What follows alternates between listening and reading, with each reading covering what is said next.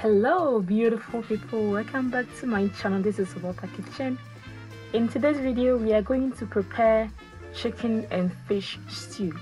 This stew is very delicious. You can enjoy with anything that you have on the side. So if you want to learn how I made this delicious stew, please stay tuned and let's get started. So now I am going to use my onion and bell pepper. So I have 4 each. So I am going to wash them very well and I am going to cut them into pieces. So basically I am cleaning all my vegetables. And the stew so make sure you clean your vegetables very well and cut them into pieces. So I will show you what I am going to do with these vegetables in the minute. So as you can see guys, I started with 2 onions. So I'm cutting just 1 right now. You will see in a minute. So make sure you cut all your vegetables. And this is the last one, as I said earlier. So I'm going to use 2 onions to start. Remember we are using 4. So next I am going to clean my fish. You can use any fish of your choice, but I am going to use red snapper. So make sure you clean your fish really well. So now you can turn your stove on and we are going to pre-cook the vegetables. Okay, so I am going to add the bell peppers, onion, fresh tomatoes. So the tomatoes, I'm going to use 4 medium tomatoes right here, and I am going to add some carrots. Yeah, and the carrots, because still no, all the carrots come with so make sure you add your carrots, and then we are going to cover and then leave it on to steam. So with this I just add a little bit of water because we're just gonna let it steam. So back to the fish, I am going to cut it into 3 different parts. You can cut it anyhow you wanted it. If you want to use tilapia, you can feel free and use tilapia, or if you want to use whitening, you can use whitening as well. But with this recipe you're going to use snapper.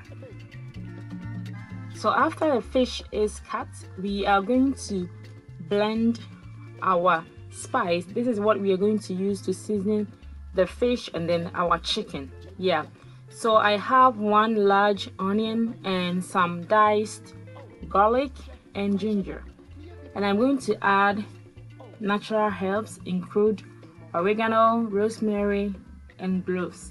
So as you can see right now on the screen, I have the measurements on it for you guys. And next I'm going to add a ½ teaspoon of salt. Okay, it's gonna come in the minute. So that way it will help me blend everything well and fast. That is my opinion. I think I always do this and it works out for me. So go ahead and blend everything. So now our spice is done. So we are going to go ahead and check the vegetable. Remember that we put the vegetable on the stove, so you have to see how it's doing so far. So as you can see, it is cooked. The tomato is very soft and the carrot and everything. So this is perfect. Okay, so now you can just take it out from the stove and then leave it on to sit. And don't forget to strain the water. Okay, yeah. So next, our chicken is nicely washed. So I'm going to add some salt to season my chicken, and then I'm going to add half of my asanka. But before, I am going to add the seasoning first. So I'm using all-purpose seasoning. You can use any seasoning that you have. Okay, it doesn't have to be the same one I'm using. Just feel free and use whatever you have in your pantry. And I have Egye, and with Egye you can get some from African markets also, because they sell it everywhere. So like I said, I'm going to divide this spice into 2. The one that I just blended with my asanka, and I'm going to use half to season my fish. So that is what I am doing. So please make sure you season your chicken very well so it tastes really good. And of course I'm adding a little bit of salt just to, you know, for the taste that I want. Feel free and add your salt. So next we are going to steam our chicken. So I'm going to add all my chicken, and I will add just a little bit of water. I would say probably a half cup, about 2 ounces, just to, you know, clean my asanka, and then add it and steam it, since we already added our spice and everything, so you don't have to add anything else. Just cover it and leave it on to steam for 10 minutes. So now our fish is ready. It is nicely clean. I am going to add my salt for the taste, you know, and I'm going to add the rest of my grounded ginger, garlic, and onion. Okay, so this way it will steam the fish nicely, and then leave it out, you know, to rest for about 5 to 7 minutes, you know, before you fried it. And then Mr. Fishy wait, I'm a still no I did.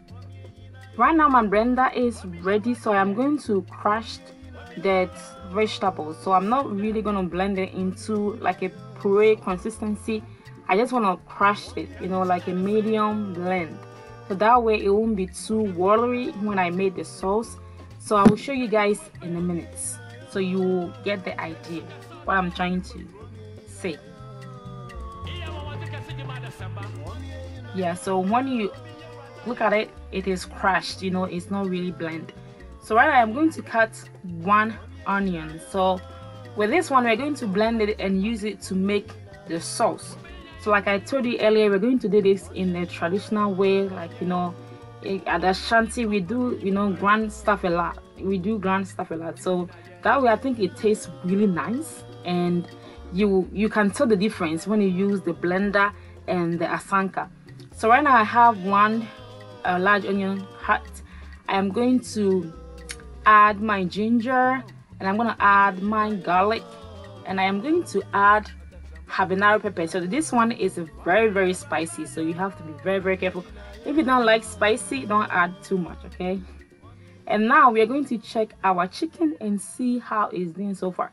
So it's been 10 minutes, and you can tell that the aroma coming from this stew, you know, or the chicken steam, you know, is very nice. Ankasa because me fear her it's too Irish mankasa oh grande we know ewa asanka style now the stew na sham just come on. So now it is ready. So I am going to continue to grind or blend my asanka, you know, me moko ne me jene me ginger, no, that is what I am blending right now. So it is ready, and now it is time for us to fry our chicken.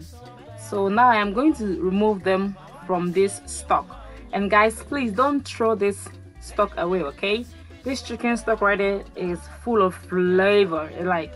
It's gonna make your, you know, your stew taste really good. A bit thick, will still crop a different level cry. So don't throw it away, okay? So right now I have my pot on the stove because I'm making a lot of sauce.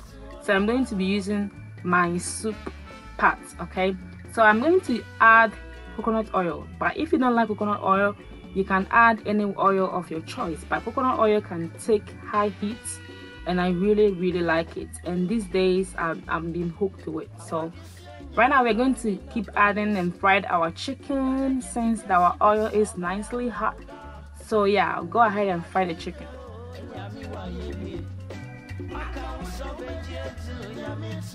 So until the chicken is nicely brown, that is how you will know that it is done. So right now the last one is done, so we're going to fry the fish. So our fish will be next.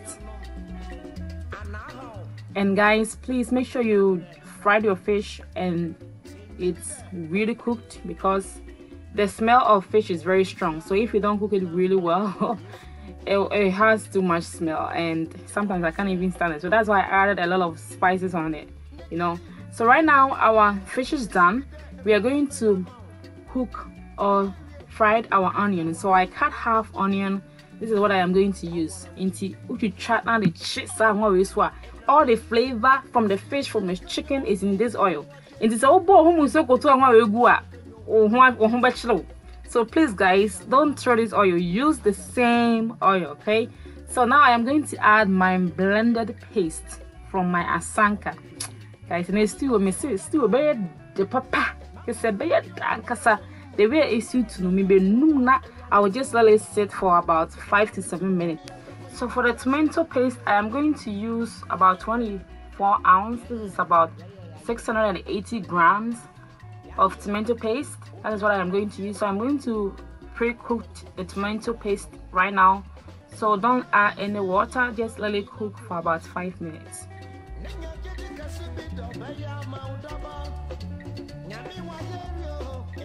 So guys, after 5 minutes, you can add your crushed vegetables, okay, like the one that I told you earlier. It is perfect, you know, it smells delicious. I wish say more hana can smell it, how this smells, you know, and the stew is just amazing. So now I'm going to add my vegetable paste. Remember the one that we just crushed in the blender? This is the time to add it, and you can give it a little stir, and then you can add your chicken stock. So this is my chicken stock. I told you guys that don't throw it away, just save it, and this is the time to add it and give it a little stir. Don't add water, just leave it the way it is. It is perfect. It's going to cook really nice because you don't want your stew to be too watery, you know what I mean? So you can cover it and then gradually stir for 30 minutes. So after 30 minutes, I am going to add the rest of my seasoning. So I have nutmeg on this side, I have moustache, salt, and then the curry powder that I got from Ghana. This curry powder, guys, you can get it from any African store. I think these days they sell it there, so it is easy to find. So after you add your curry powder, you can just give it a little stir. Numuna abumuna yasengede and shit. And it's a wooden via. Then we'll buaso. They say to kama.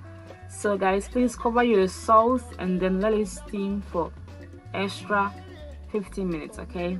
So after that, you can open it and stir one more time and then add your chicken. So I'm not gonna add the whole chicken because my husband likes it fried. He likes to eat the fried chicken and then the fish as the way it is. So I'm going to divide it into two and add half of it, okay? That is what I am going to do because me, I like my chicken to be dipped into the sauce, you know what I mean? That is how I like it. So after you add your chicken, you can just stir it one more time and leave it on in a low heat and have it simmer for another 5 minutes. And then guys, your stew will be done. Miss if you have a soup, the neighbor me to refeed them so people into your man. Alright guys, so let it on to steam for 5 minutes and we'll be back.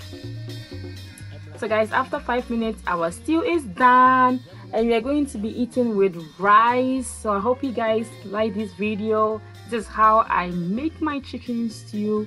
As you can tell, I am serving it with vegetables, avocado, and beans on the side. So you can serve it with rice, yam, cocoyam, gari, anything that you have, plantain will go very well. So thank you so much for watching, and don't forget to share, like, subscribe.